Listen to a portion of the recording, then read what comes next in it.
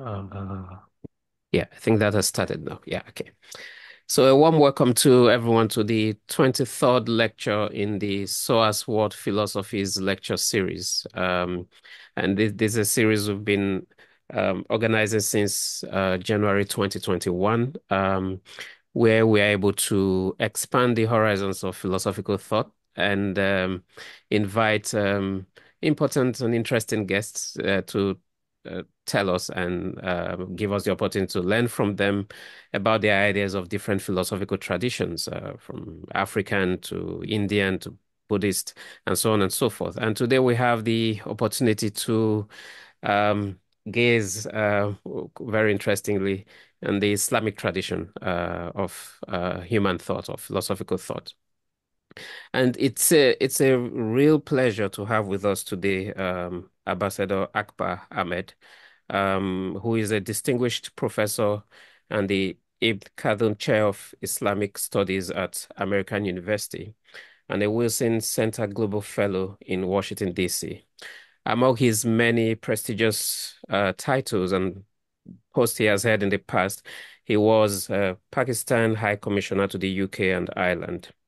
I think Professor Ahmed is one of those scholars of Islamic thought that has really written quite a number of works on that tradition of philosophy and thought, some of which include Discovering Islam in, I think, 1988, Islamic Thought, A Short Introduction to the Muslim World, Journey into Islam, Europe, Journey into Europe, Islam, Immigration and Identity, and the one that actually caught my interest, which is why I wrote to him and asked if he could give this lecture, was the 2021 The Flying Man, where he looks at the sort of dialogue that happens between Aristotle and other Islamic philosopher in the golden age of Islamic philosophy.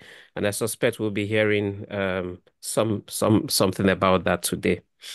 The theme of his talk today is the golden age of Islam and the secrets of the Ilm-ethos. Professor Ahmed, you're most welcome and you have our attention. But just before you begin, I would like to ask everyone to please remain muted. Let's give Professor Ahmed the floor to give his lecture, and we will have enough time for comments and questions when he's done. So you have our attention, Prof. Thank you. Thank you very much, Dr. Elvis. Thank you for inviting me to this very prestigious series. I love the title. I love the intent of the series. So I'm really grateful to you. I'm grateful to SOAS as an alum. I'm really honored and delighted to be back again. So my talk will be in three parts, after which I'll be happy to engage in a Q&A. The first part of my talk will give us a glimpse of the golden age of Islam. It will only be a glimpse, but it will show you the richness of that era. The second part will provide an explanation of how the golden age came about. That is the philosophy behind the golden age. We are trying to get to the core of that philosophy. And finally, the third part will point to the lessons we can learn from the golden age for our world today. So the practical application of those ideas. Now, I myself first visited Andalusia in the 1960s when I was an undergraduate in England, and I hitchhiked all the way to Andalusia. In those days, Spain was still a traditional society. Trains were very traditional, slow. The train would stop, people would get on. Sometimes they had a goat with them. Sometimes the market produce where they were going to sell their goods, and they would pull the chain, the train would stop. It was really something like pre-modern. People were warm and friendly and appeared to be very much rooted in their own culture. And they looked on the Muslim past, remember this Andalusia, with a mixture of pride as they owned that culture, but also satisfaction because they had in the end triumphed over it. But it was not abrasive, it was inclusive. And I felt a strange nostalgia, as if though I'd been here before. And I talked to many Muslim scholars later, and they said they felt a similar emotion. And I call this the Andalusian syndrome. So although I'm an anthropologist looking at society and analyzing society and rites de passage and all the usual features that anthropologists study, I'm also acutely aware that we need to place the anthropology of this era within a larger theological frame to try to tease out what we are aiming to explain. A friend asked me, why do you write about the Golden Age, even the title of this lecture? And I gave a reply which is simple and yet, for me, profound, which is that this period of history that's 1,000 years ago makes me feel proud and happy. I feel for once we Muslims are shown as noble and good and successful and kind, as brilliant scientists and poets. No one points a finger and says Muslims are terrorists and misogynists and worthless. That makes me happy. And I believe that is an emotion we can easily share. So, Andalusian society, as scholars, and we are talking as scholars in this session, it provides us an empirical evidence of the relationship between cause and effect. We have evidence of the cause through what I am calling the Ilm-ethos, and I'll explain it shortly. And we also have the effect. So we have the Ilm-ethos, and the effect is the intellectual and cultural output of Andalusia, and I'll also comment on that. Now, Andalusia is not the only center at this stage of history. There were other centers during the Golden Age. There's Baghdad, there's Bukhara, there's Samarkand. They were flourishing. But we are going to focus on Andalusia. And I believe this is important because we do have a current heated debate and discussion around Muslims in Europe. So if there's a problem due to the Muslim presence in Europe, then in Andalusia we have a European solution. And it is this concept and practice of what the Spanish call la convivencia, or coexistence, a word associated with the Golden Age, that I would like people to think about and really discuss in the hope of tackling some of the problems of our time. Now, why am I calling it the secrets of the Ilm-ethos? Simply because so few people know about the Golden Age or the scale of its achievements, or indeed its potential to solve some of our contemporary problems. We do not even seem to know the causes of the rise of the great dynasties of the past. Now, some scholars would say, some Islamic scholars especially, they would attribute this to Islam. Some would say it's the pleasant climate. Others to the good fortune or charisma of the rulers. So if we can tease out the secret, we can suggest it can perhaps be applied to other societies. So today, Islam, especially after 9/11, is equated to violence. We know in many parts of the world, we have examples of individual men committing violence. We have groups like ISIS and Al-Qaeda playing havoc across the Middle East. And we have very often Muslims being falsely blamed. For example, the stabbing of 3 young girls in a school in the UK recently. So again, we have a stereotype of Muslims in today's world.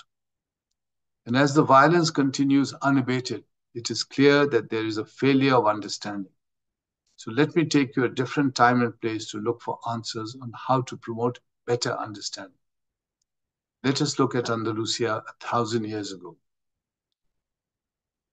Let me give you again a glimpse, only a glimpse, into the depth and scale of some of those who were bringing change at that time and whose achievements affect us even today.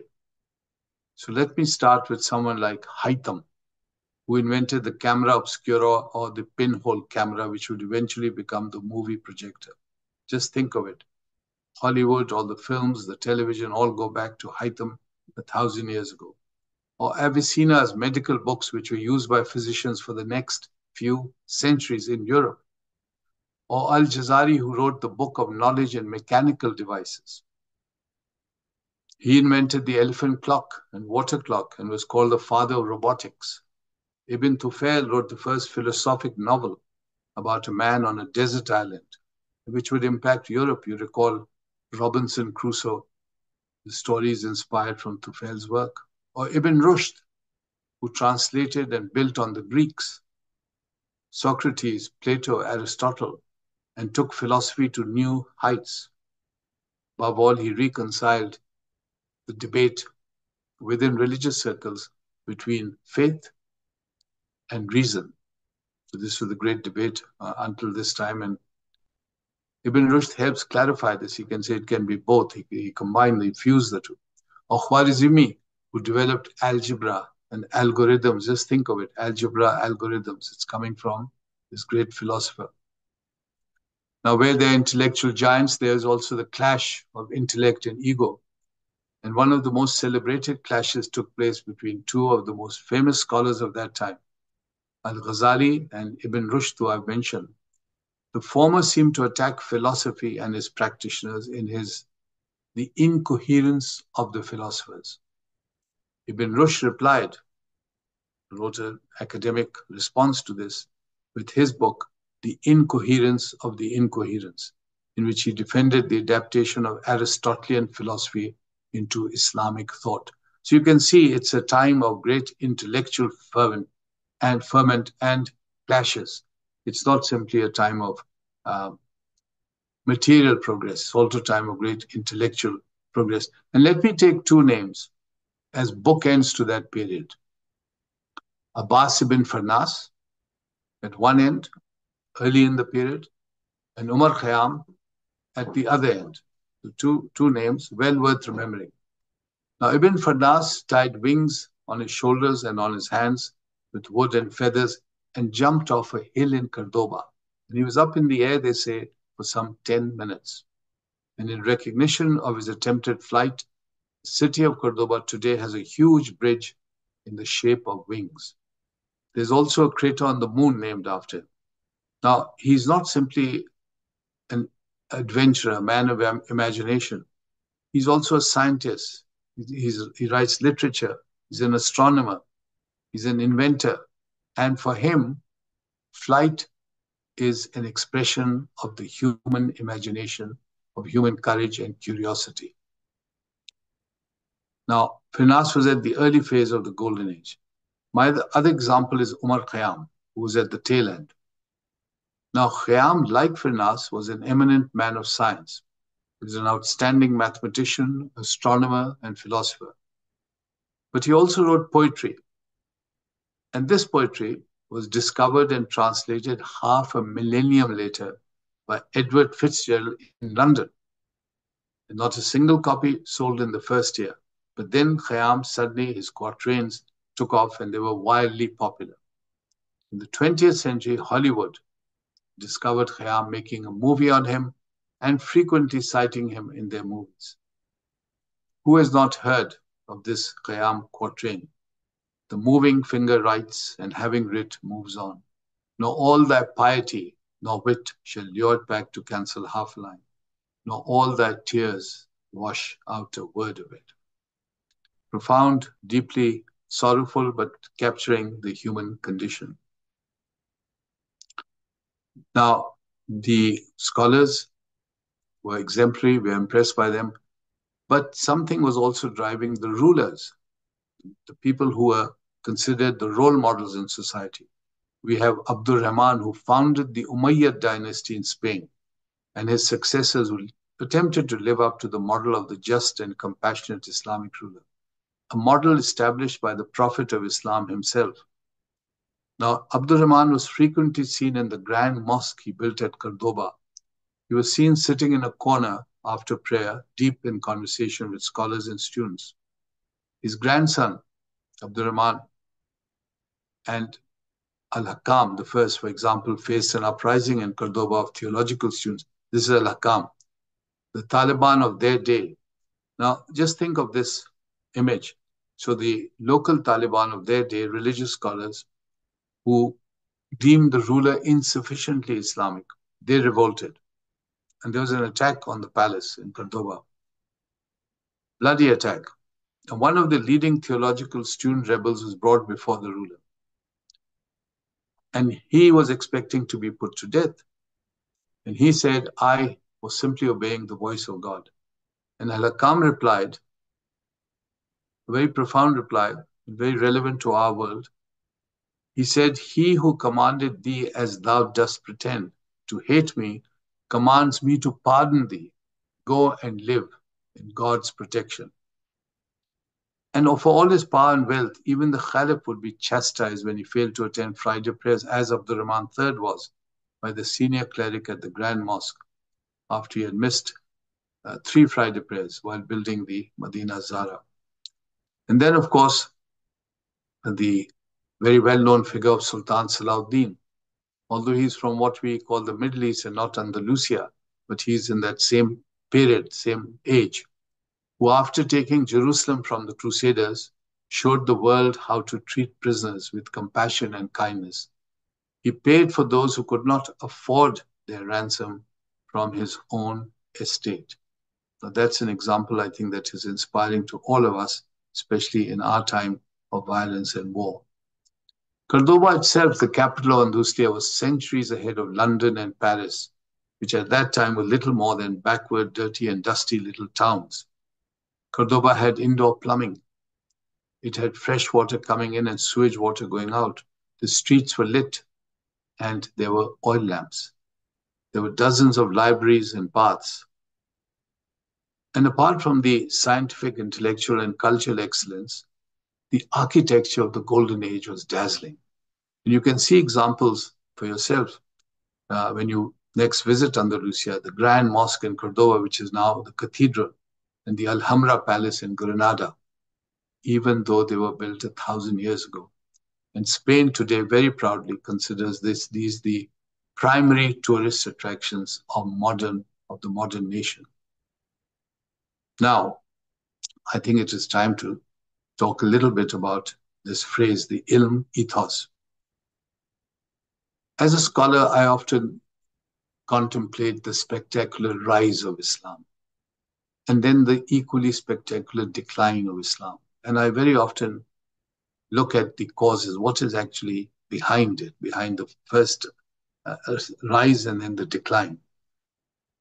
Now, if the aim of Muslims is to lead a pious and contented life for themselves, the family, and the community, to be able to educate their children and to maintain the traditions of their forefathers, and then pass them on to the next generation, the challenge is how to transmit this knowledge to the next generation, but also in a way that does not alarm and frighten the rest of the world.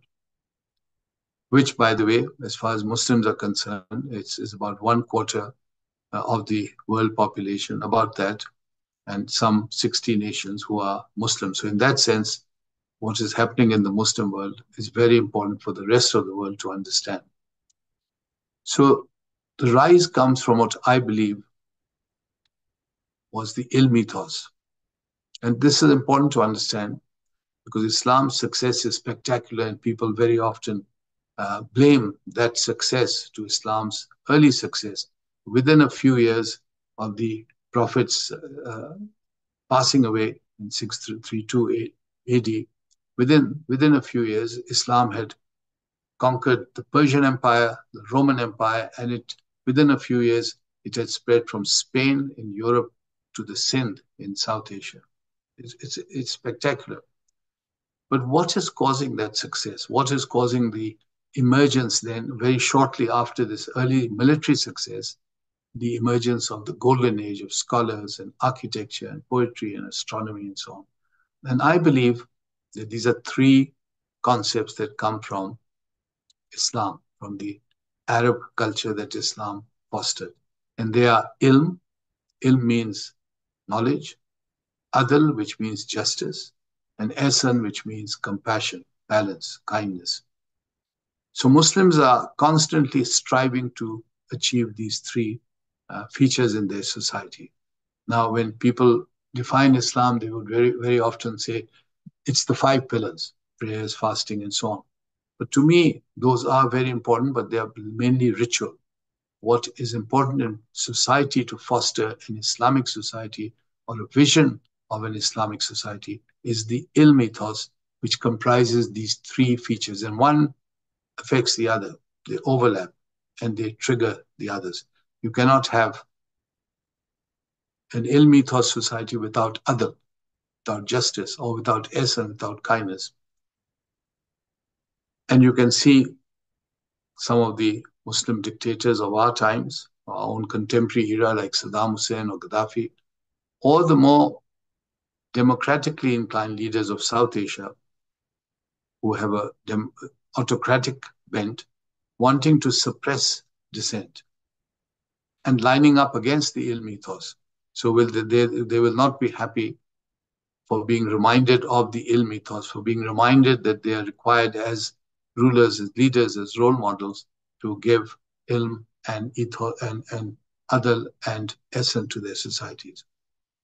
So my first point here is, following the discussion of the Ilm-ethos, that Muslim leaders themselves understand the importance of the Ilm-ethos and begin to implement its values, long, long overdue, in the Reformation that has not happened. So when we talked about a Reformation in the Muslim world, this is it, to rediscover the Ilm-ethos, and it must come from within. We have seen the failures to impose change from abroad repeatedly in the recent decades of this century alone. So in Islamic societies, the values of ilm, adl, and ihsan remain essential to understanding human behavior. They also reflect God's self-perception. The two most cited names of God's 99 names, God in the Quran, the holy book of the Muslims, has 99 names. They are compassionate and beneficent and so on. But the two most popular names, which God himself selects and says, these are the names you must repeat, are Rahman and Rahim, which mean compassionate and beneficent. So those are the names that rulers must put before them and then aspire to them. And we must understand that there are global trends today within which we must have this discussion, which indicate the opposite, such as the rising nationalism, populism, and the re-tribalization of communities, which we have argued in an article in the academic journal Anthropology Today. So I repeat that unless these three features are working together in Muslim society in order to create a zeitgeist, philosophy for the age, which promotes harmony and productivity, it will not work. Now, I've also pointed out in my writing and talking about the Ilm-ethos that I'm creating an ideal type, to quote Max Weber's concepts of the ideal type. But the ideal type is really only an ideal type. So there are many times when in Andalusia, when Muslim societies collapse, there's an implosion, as happened with the Umayyads, the golden age of the golden age, and they are then removed, toppled, and their work is destroyed. Almost tragically, for example, when the Umayyads are finally removed and their dynasty destroyed, the new rulers set about destroying this beautiful city just outside Cordoba called Medina Zara. Abdul Rahman III had built that in honor of his wife. The name is Medina Zara. Zara was the name of his wife. But it was a beautiful city. It was almost like Shangri-La. It was beautiful architecture. You can still see it in its ruins. It's still well worth a visit when you're next in Andalusia. So there are times when Muslims are compromising their own understanding of the Ilm-ethos, when they're misbehaving with the minorities, with each other, within Islam itself, the very nasty conflicts, sects, Shia, Sunni, and so on. All that is also before us. So we cannot pretend that it's simply something that has been airbrushed from history. And that's why I'm pointing that out. The Quran itself, and I'm getting the Ilm-ethos concept from the Quran itself, points to a state of mizan. And mizan is described as balance, the middle path. So it balances the different forces that uphold and shape society. And when that balance is upset, chaos follows. And this argument is eloquently presented in his recent book, Rethinking Islam and the West, by the English convert to Islam, Ahmad Keeler at Cambridge. So let me try to sum up the characteristics of the Golden Age.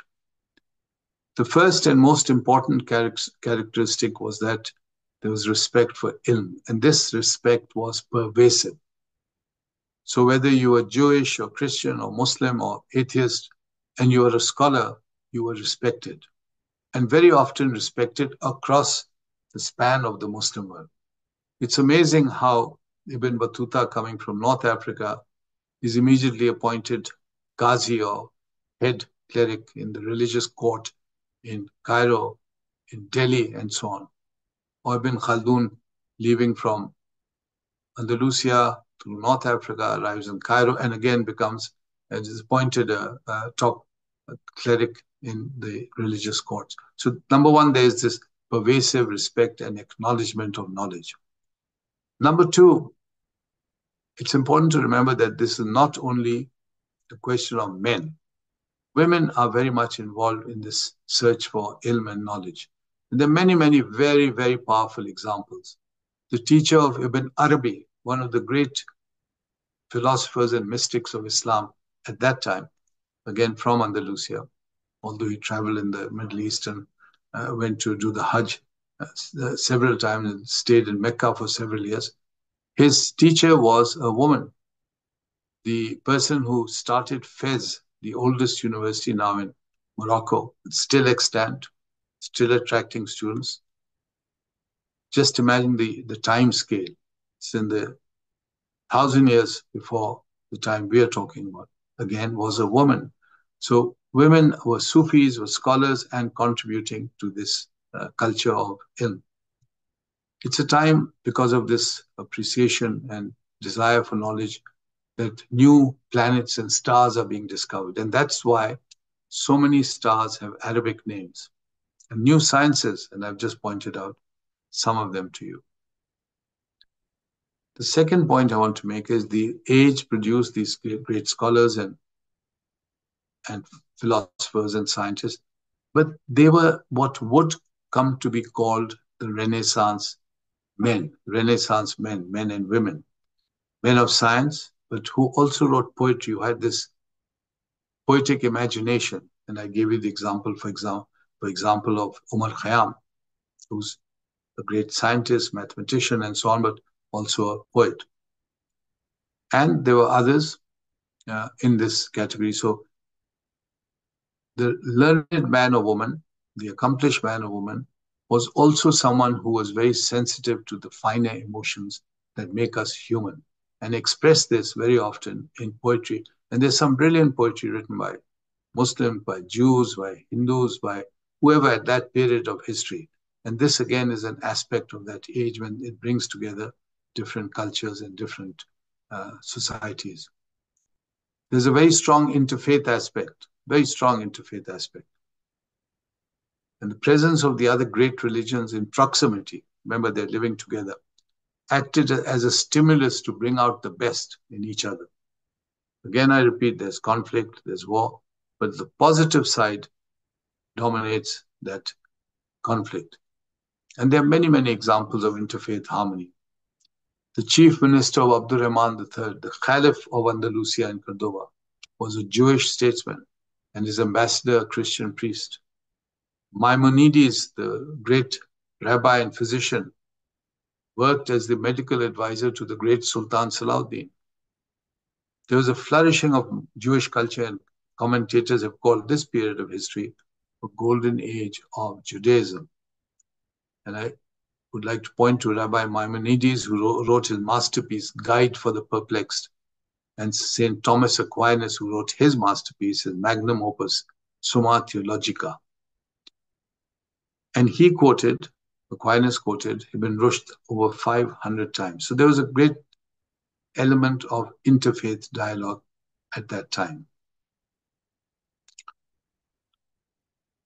And another point, another characteristic of that period is that these societies living in harmony, it's not simply we're looking at them through rose-colored glasses and saying we all love each other, we're all good human beings. But they resulted, cause and effect, they resulted in creating societies that were very prosperous. When there's peace, there's prosperity. So it's a time of agriculture and economic progress. Olives, bananas, oranges, dates, coffee, tea, rice, aubergines, asparagus, all these are coming from outside Europe to Europe, and the countryside flourished. And hanging over this is a sophisticated philosophy of universal humanism. It embraces all different cultures and religions. And it balances the spiritual and the material, the here and the hereafter, the individual and the community. So Andalusia is allowing Muslims to play the historic role as a major bridge between the classical and the modern, between East and West. Now, there are excellent books on Andalusia and the golden age of Islam. Perhaps if I were to recommend one book, it would be Maria Rosa Menocal's The Ornament of the World. The subtitle carries the thesis of the book: how Muslims, Jews, and Christians created a culture of tolerance in medieval Spain. It's a beautifully written book and captures the glory of that time.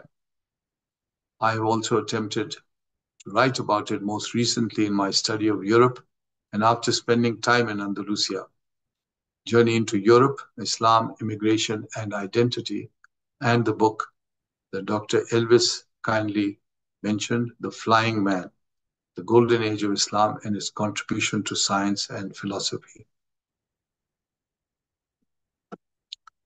Let me conclude my talk by mentioning the need to apply the Ilm-ethos today. So while we acknowledge and recognize very often we don't know about that age, but we do now know because I'm putting it out there right in front, square, middle, center, and in front. We need to be aware also of how it can help us in today's world. I'm not advocating that we bring back that age. I'm simply saying that we have a time of history which gives us a glimpse on how societies can live together. So we don't want to repeat that era. It's gone. It cannot come back. But we can learn from it at a time when we really need, considering the state of the world with all the conflicts, ethnic and religious conflicts, and the accompanying violence, how to live together as more peaceful societies. And if you have any doubt about that period and my argument, let me quote the great late Chief Rabbi Lord Sachs, who explained the relevance of Andalusia brilliantly. So this is Lord Sachs. Andalusia is one of the most important facts about our present situation. The reason is when you talk about good relations between faiths at moments of high intensity conflict, people think you're being utopian. People just aren't that good. So what brings these aspirations from utopia to reality is the knowledge that we have been there before. Andalusia showed how it could be done and showed that it could be done. And because of that, for me, Andalusia is the single most important feature of our current situation. We have a precedent. We know what it looked like.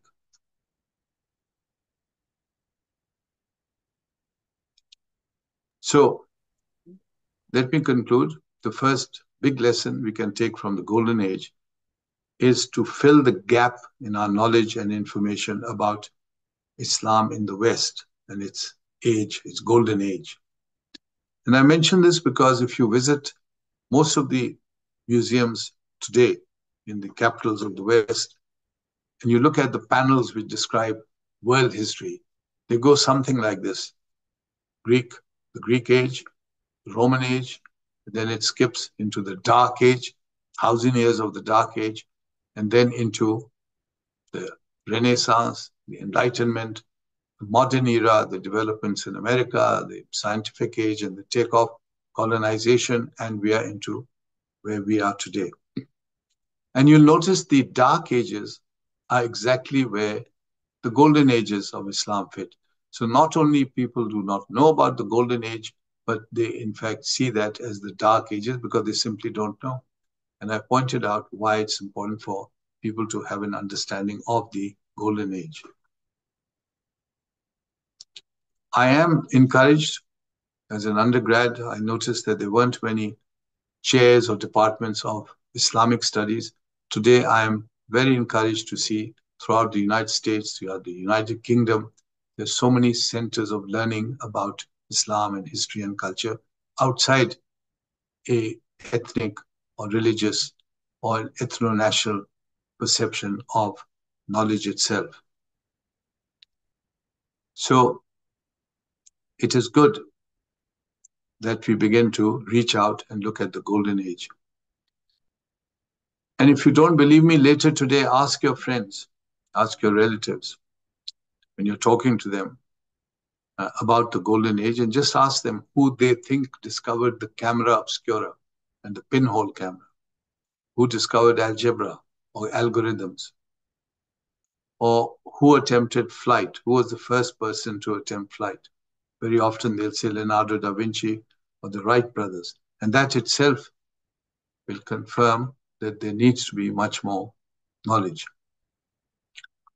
So with the state of the world as it is today, and when I talk about the spectacular decline of the Muslim world, I must point out again, as a scholar, but also as a Muslim scholar, I am distressed and equally heartbroken to see the condition of especially minorities throughout the world, not just in one part of the world, but throughout the world, whether it's the Middle East, whether it's South Asia, whether it's China, you see the condition of the minorities. And the great global theories that we use to analyze the world, for example, John Mearsheimer's Great Power Politics. He says they're basically four hegemons, America, Russia, China, and India as an emerging hegemon. You'll notice none of these are Muslim. There's no Muslim hegemon. So the result is that the almost 2 billion Muslims are lost in the cracks and the abyss. They don't have a place in this modern lineup of political philosophy. So what happens to them? Who represents their interests and who protects them? And that one of the results is that a lot of young men, a lot of young Muslim men, are moved into wrong directions, and they end up by taking action which increase the possibility of violence and more violence and more violence. And that's why I must point out the heroic example of women, Muslim women across the Muslim world, who are fighting for their rights. They're fighting for rights to be educated, for their rights to be employed in jobs, media, education, and so on, and against in very difficult circumstances and against great odds, but they are fighting. And it is a valid challenge, valid clash, because you're seeing in Nigeria, for example, where women are literally lifted up and abducted and forced into marriage by the Boko Haram, or in Afghanistan, which tragically won't even allow women to be educated or get a job. It's as bad as that. And that is completely against the spirit of the Quran, which categorically addresses throughout the Quran men and women, and constantly points to the high status of women within Islam itself. So in a sense, Muslims are doing things which they themselves should not be doing.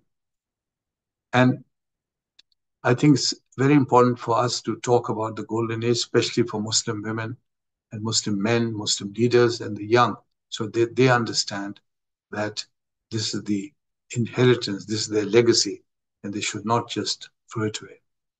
Now, I mentioned John Mearsheimer. There's another global theory which is very widely cited and popular, and that is, of course, the clash of civilizations, where the Muslim world is seen as a potential and permanent enemy of the West, forever poised to strike at its heart.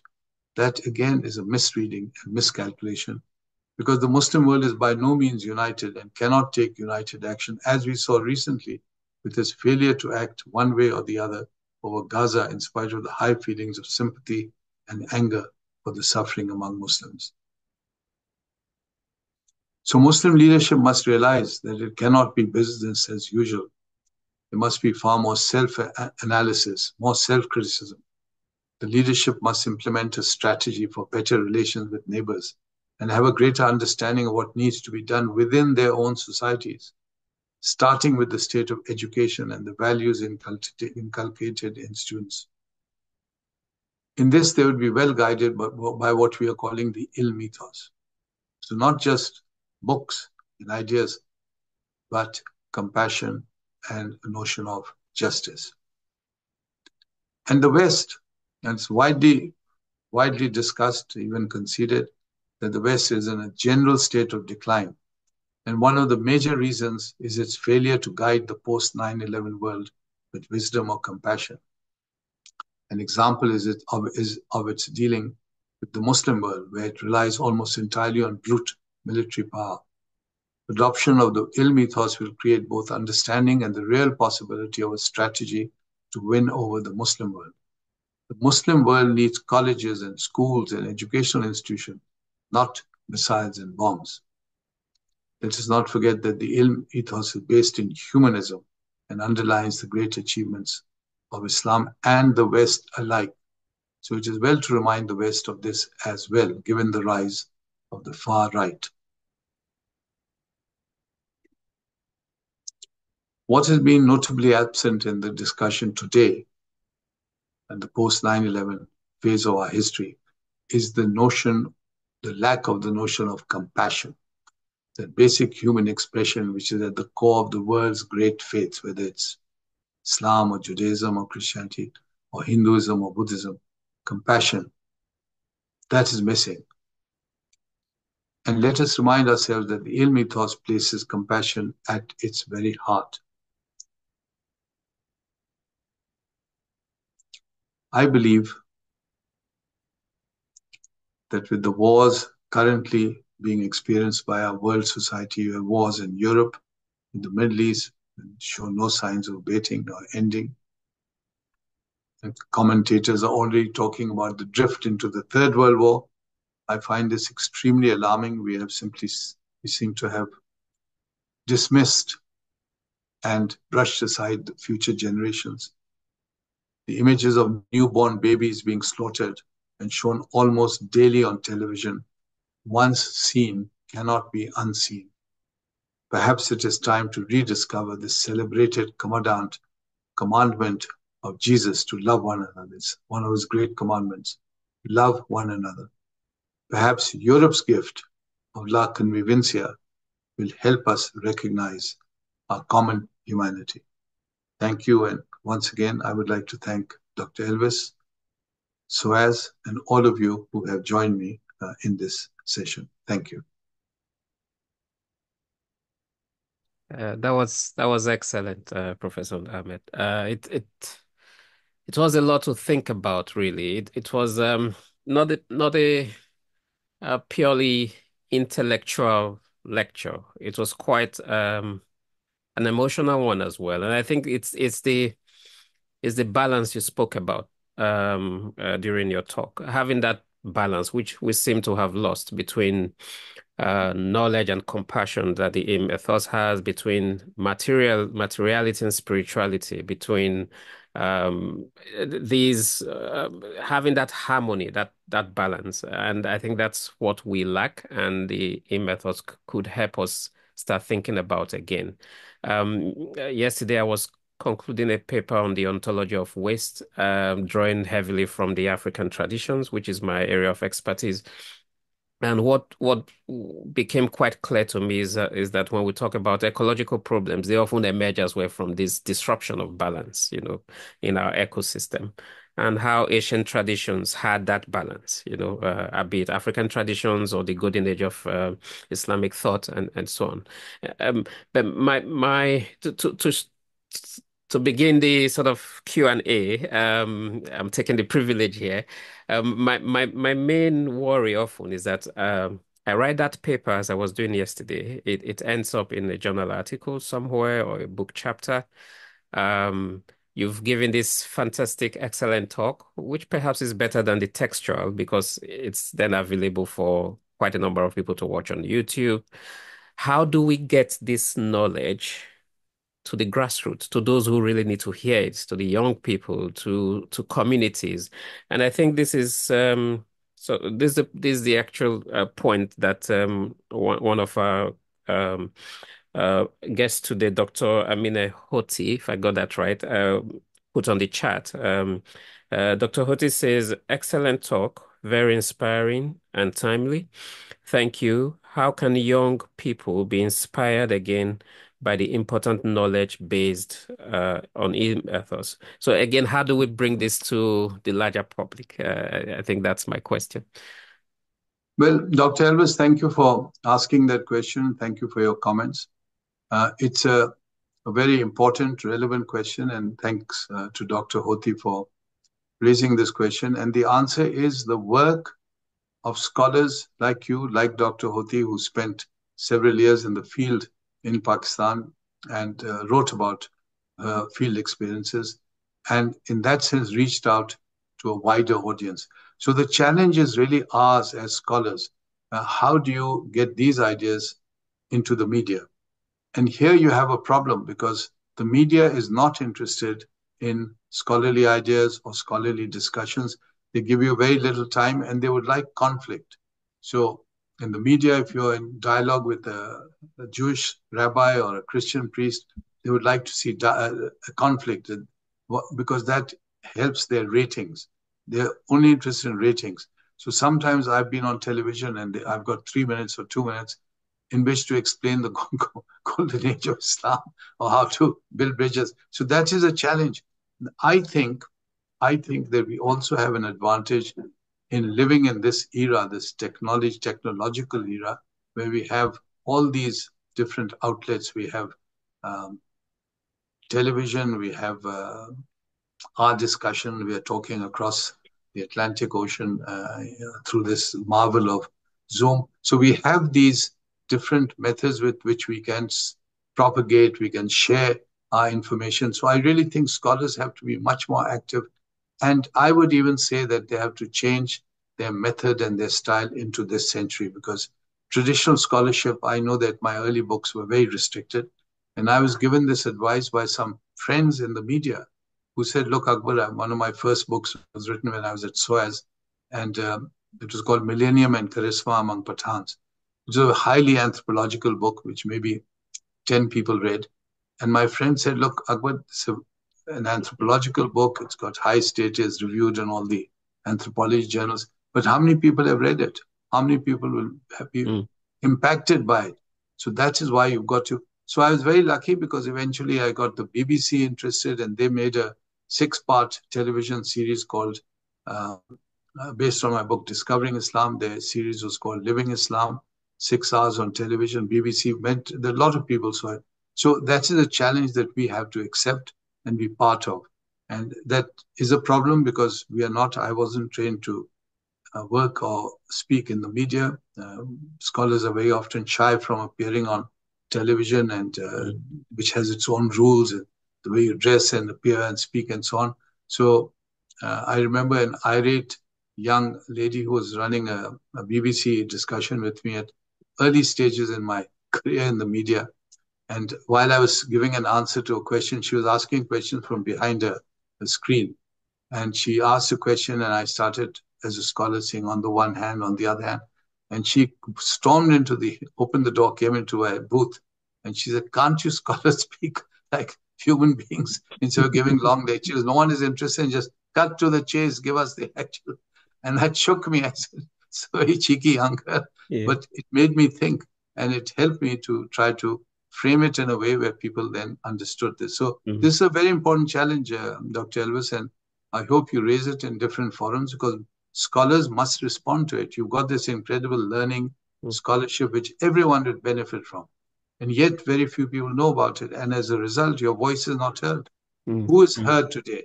In the mm, media, you'll see people with extremist views, with populist views, far right views. Scholars are not heard so often. mm. Absolutely. Thank you so much, Prof. Feel free to raise your digital hand, and if you want to ask a question, I should. Yeah, go ahead, Sajid. Yeah, I think your hand went up at the moment.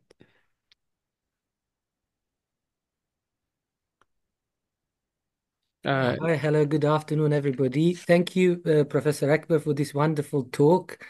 I enjoyed every minute of it, and it really speaks very loud. So I've posted my question already here, but since I have the time to ask it, I would rather take the honor and privilege to ask you directly.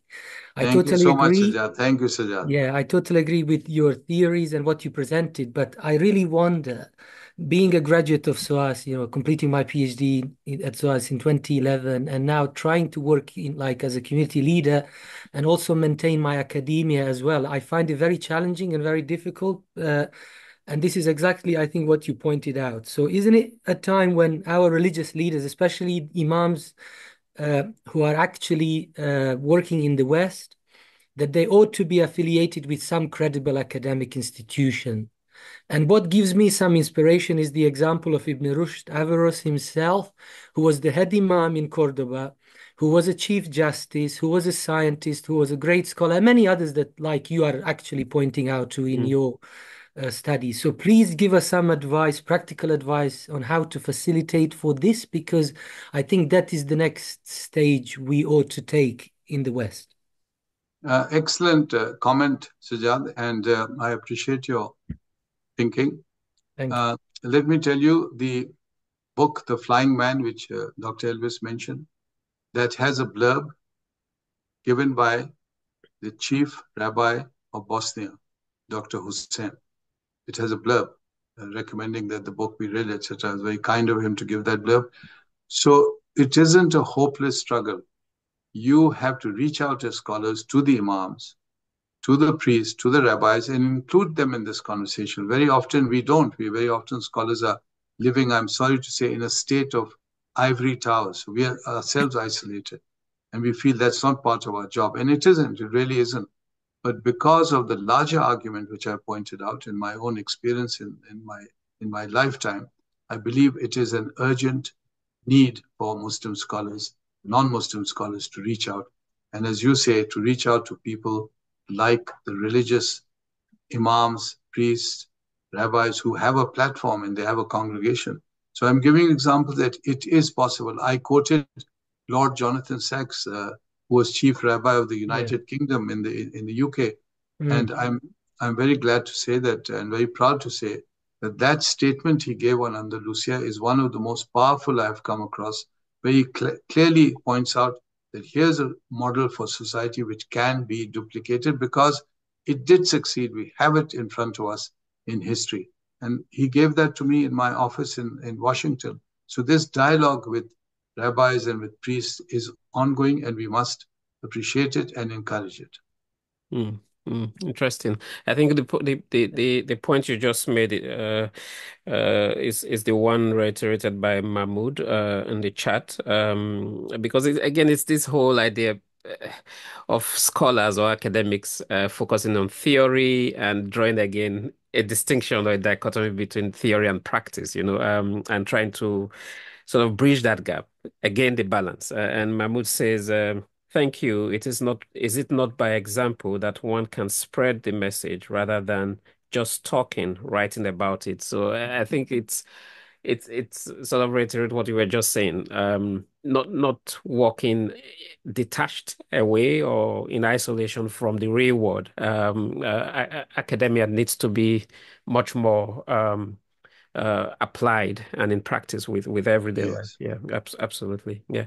And Um, that's why, Dr. Elvis, I gave you the example of Journey into Europe, my project, my last big project, in which I spent several years going up and down Europe with a team of very bright assistants and scholars, literally all across Europe, to try to write about Europe, but through the filter of the Muslim experience. mm, So again, in the field, meeting people, sometimes facing some kind of tension because there is tension. You can't pretend it's not happening.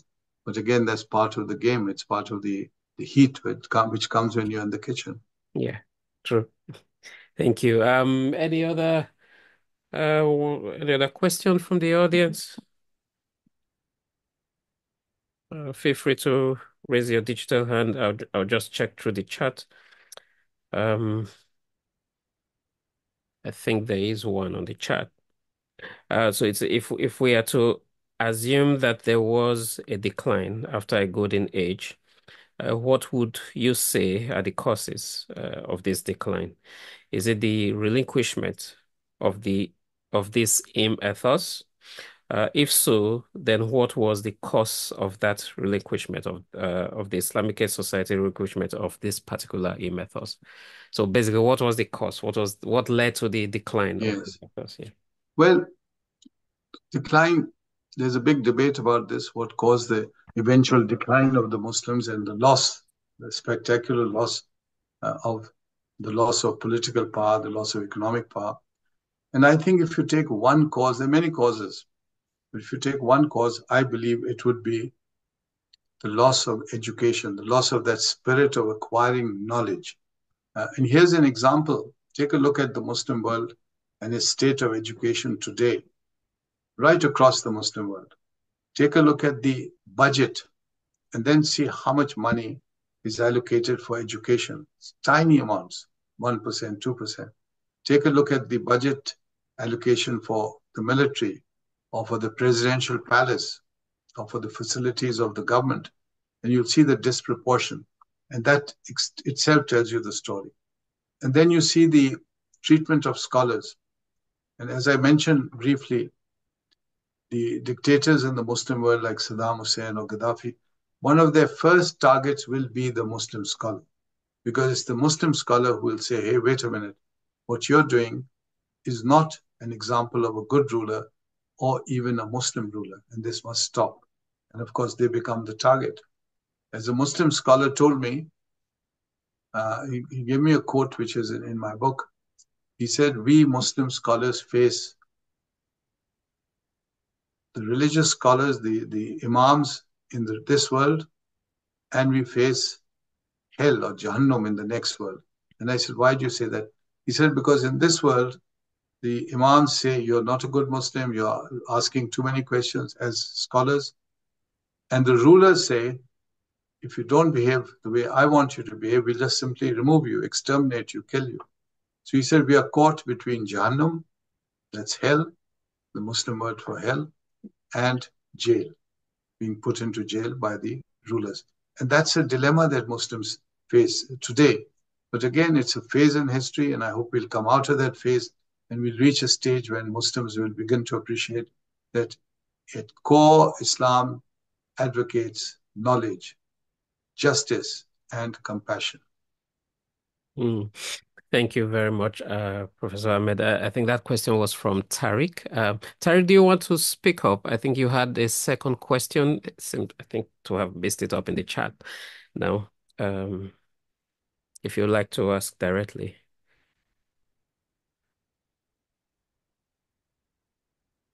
Sure, I can. Thank you very much. Sorry, I'm just in a bit of a loud place, so it's a No bit hard worries, to it's fine, monitor. Tariq. Um, Thank you so much. I'm working as sort of I work from the kind of on the medieval period, and I work on education systems in the medieval period and so on. So this is a really important topic for me. So thank you so much for this talk.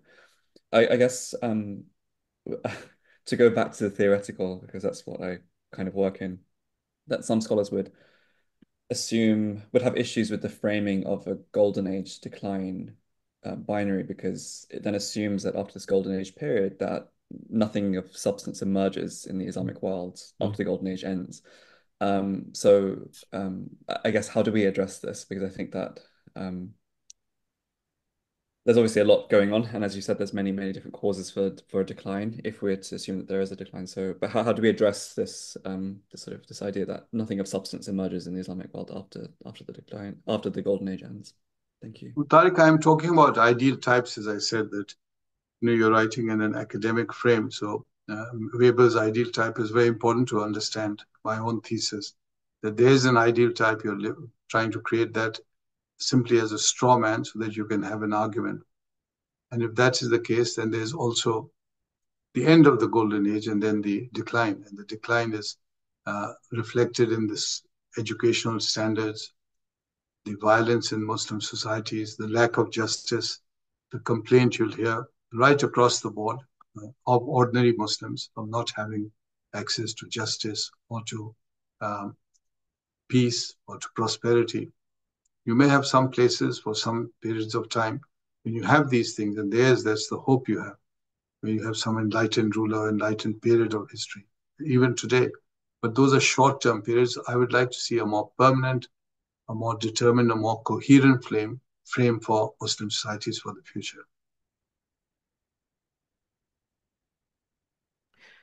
Thank you so much. Those have been very interesting engagement, I would say.